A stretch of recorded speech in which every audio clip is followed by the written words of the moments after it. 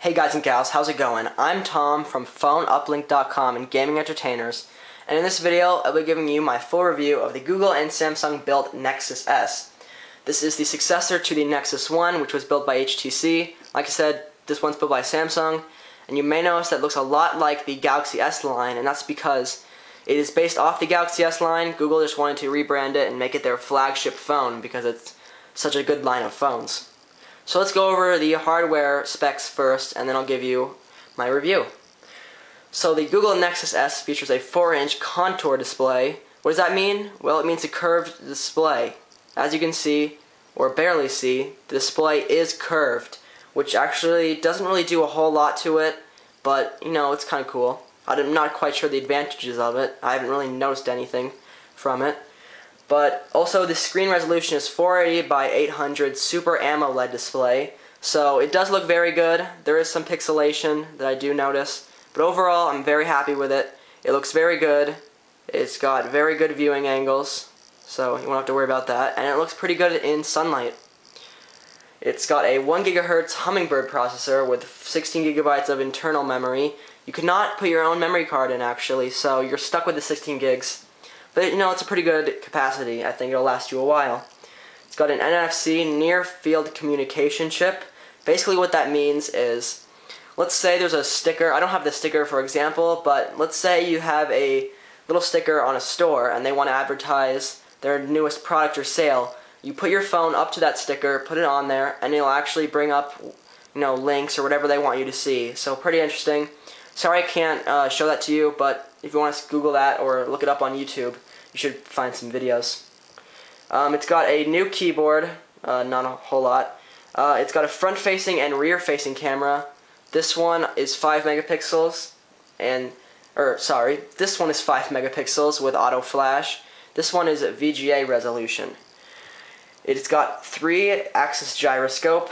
It's got 3.5mm headset jack on the bottom and a removable 1500 milliamp battery, which I'll show you right now if I can get the casing off. There you go. Let's take the battery out. I'm not very good at this actually. You know what? Let's just leave it in. But yeah, it's 1500 milliamps, and I'll get into battery life later in the video. Let me get the casing back on. So let's review the hardware. Overall, I've been very happy with the hardware. Coming from as an iPhone user, I'm not going to compare it a whole lot, but I'm definitely very happy with this hardware. It is plastic and it is kind of light, but Samsung did a very good job on building this. It looks very good, very sleek looking. The contour display makes it look pretty good. Hardware overall is pretty good, very well built. I don't like the little ring around the camera. I wish it didn't have that, but overall it's alright. And everything else seems to be pretty good. The only odd thing I found is that the 3.5mm headset jack is on the bottom. I'm used to it being on the top, but that's alright. It's something I can deal with. But yeah, overall hardware very good. I've been very happy with it. Haven't had any really problems with it. Battery life could be better.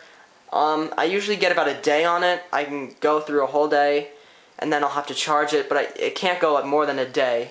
So, and if you're doing something like watching Flash video, you're definitely going to kill your battery very quickly.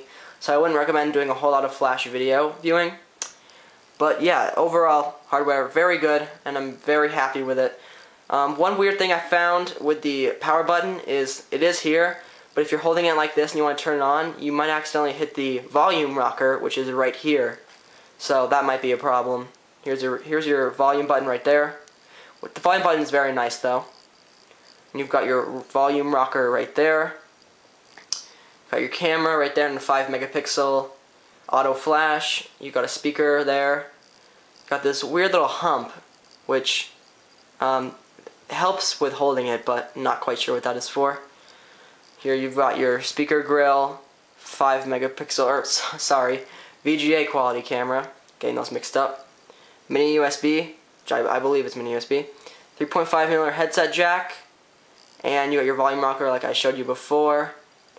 You got your power button. Overall, like I said, hardware is very good. So let's get into the software review. Google Nexus S runs Android 2.3, aka Gingerbread, which is the latest version of Google's Android operating system. and this is vanilla Android, which means there are no overlays by carriers or manufacturers, which is very nice because the operating system works very well. And with the 1 GHz Hummingbird processor, it's very snappy. I haven't had any lag issues at all, which is very nice. With Android 2.3, you'll see some changes to the design, like the navigation or notification bar at the top is now black. You have some different colors on the buttons down here. Some other slight changes. It's not a huge revision, but it's definitely nice. Having this black navigation bar is a lot better. Everything looks very good. So let's start with the web browser and keyboard. So I'll launch the browser really quick. Alright, so I already have a video loaded and a web page. Let's try pinching and zooming. As you can see, it works pretty well. It's pretty snappy overall. When you're dealing with web video, sometimes with flash video, it gets some lag issues. Overall, flash video still needs a lot of work. I'll try playing this video right now. And the display on the iPhone 3GS. This display does look brilliant. The colours really do pop on this display. The Super AMOLED display is a brilliant. So as you can see, sometimes it works good, sometimes it doesn't. Depends on the video. But it's going to drain your battery a lot. I've been watching my battery drain since I started playing this video. It's pretty bad. I wouldn't really recommend using this. I'd recommend using the application. But if you're browsing the internet and you see a video, it can be kind of useful. Again, I'm not a fan of that. But anyways, it still works. And it's there. Web browser works pretty good. I have had some weird issues, but nothing I can really complain about. The keyboard, here is the new keyboard with Android 2.3. It's a pretty good keyboard. I've had some trouble with it, but overall, I was trying to do Mashable. Let's try doing a quick little type test.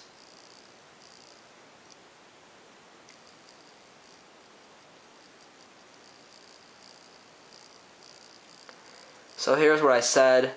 I was trying to say, what's up guys, this is Tom. Again, I've not been an Android user for a while, or I haven't been an Android user at all, to be honest. So it takes time to get used to this keyboard. There have been some weird bugs, but it works pretty well overall. I'm very happy with the keyboard, and it's nice. It's had some issues with auto-correcting. It hasn't corrected a lot of things, but it does work sometimes. I'm just not very happy with the correction. I think Google could have done better on that. Hopefully they'll update it in the future with a different keyboard, because overall, like I said, I'm not very happy with it. Let's go back to the home screen. As you can see, I've got these widgets here. You can move these around, or if you want to delete one, drag it down there. Let me do that again. Well, see, there's a little issue right there, honestly.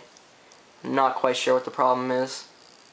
There we go. There, I got it. So you got the same widgets as you're used to on other Android versions, and it's really good. I got 5 home screens here.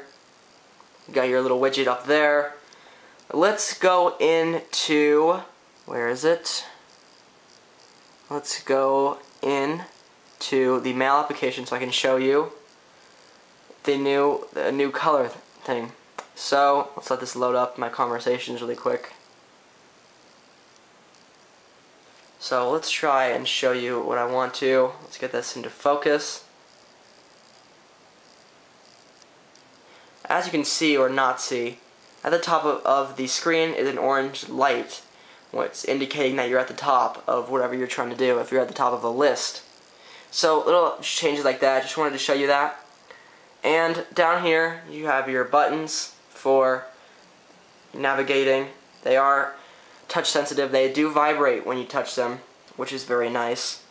And I like that a lot. It's pretty good. On the Nexus S also is very good. The experience works great. Right here I'm playing Angry Birds, which you can also get on the iOS App Store and several other app stores. Sometimes I do get some weird lag. I'll try and show you it, but it doesn't happen all the time. But gaming overall, pretty good. With the new processor, everything works very good with gaming.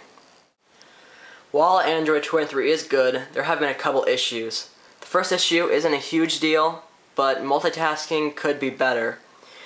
When you launch an application, it is running in the background, which is, good. I like that. But canceling or stopping an application I feel is just too much work. To stop an application, you have to click the menu button, manage apps, go to running, and then close them from there. I think that's way too much work just to close your applications. I think there should be some easier way to do it with the menu button, but not have to go through all those different menus just to close some applications. Definitely think that needs to be worked on. Also, there have been a couple bugs that I have noticed, and they do occur a lot. I can't actually show you them now because they're bugs and I haven't caught them and filmed them, but some include unlocking this and not being able to actually unlock it. This will not respond at all. The little bar will not move, at all. That's been one problem. Some problems with the browser have happened where it freezes up, but those aren't due to the Hummingbird processor, I believe. They're just weird bugs in Android because they don't seem like they could be speed issues. Other than that, the operating system works very good. So the problems definitely shouldn't take you away from wanting an Android phone. It still works really good, and I'm still very happy with it. It's a very good operating system. Just want to let you know there have been some bugs that occur very often in the operating system. In the end, this is a phone and does need to make calls and use data. So I'm going to talk about the call. Overall, phone calls work very good. Everyone on the other end of the line could hear me perfectly. On T-Mobile's network, it's been a very good experience. I can hear everything perfectly through the headset piece. People can hear me clearly, and it's been really good. I haven't had any dropped calls out of the about 20 or so I've made just to test out the phone. Even when I had about one bar, I still got good quality calls. So calling is very good, and I don't think that should deter you from getting the phone. So let's do a quick speed test. I am on AT&T's 3G. This is a 3G only phone. So let's do some speed tests. Let's go to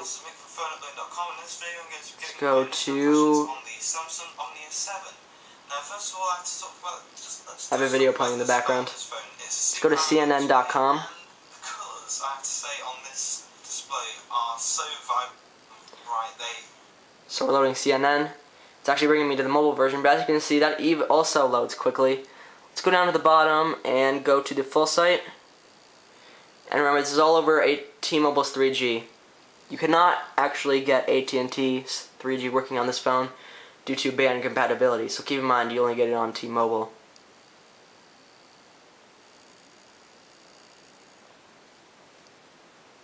Website's almost loaded.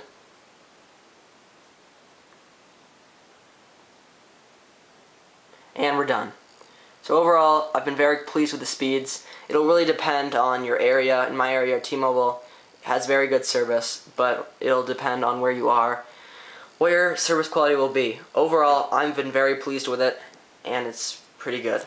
Overall, the Google Nexus S is a great phone, but with phones like the Inspire 4G and Atrix 4G being released, it's starting to get harder and harder to suggest this phone to you. If you want to have Android 2.3 Gingerbread a lot, then this will definitely be the phone for you, because Google pays attention to this phone a lot more than the other ones, and they'll probably be updating this phone quicker than other phones. So if you'd like the operating system to be over the hardware, definitely get this phone. But if you want things like 4G, dual-core processors, this is not the phone for you. This has been my review of the Google Nexus S. Please visit phoneuplink.com to see the latest news on mobile technology. Thanks for watching.